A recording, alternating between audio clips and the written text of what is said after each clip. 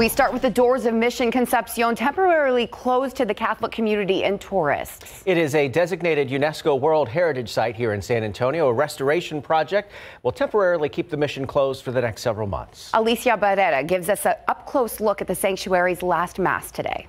If you've ever visited the historic Mission Concepción, you've probably ran into John Rodriguez. Good morning, todo. He's a parishioner, usher, and a walking historian. To the Mission Concepción about a little over 49 years.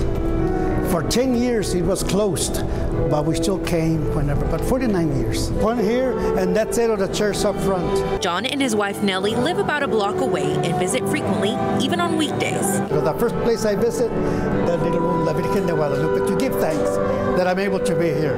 Hey, we don't know how many more years or how many more days I'll be able to do that. But he does know he won't be able to visit his beloved Mission Concepción for a few months. It's going to be shut down for a few months. They're looking at restoring the base of the dome, which is, we've seen some water leakage. Also, the weight of the dome itself has been an issue, and so they're going to stabilize it. The parish itself, only up front, we do see spots where maybe the rain was slipping through.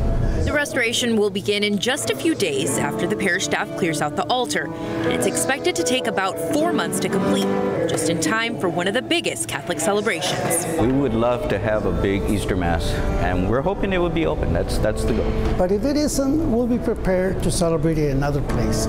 John and other parishioners admit they'll miss praying in here, but they're aware it's a necessary process for the greater good. When they do their restoration, hopefully it's going to preserve it for many, many more years for others to come after us.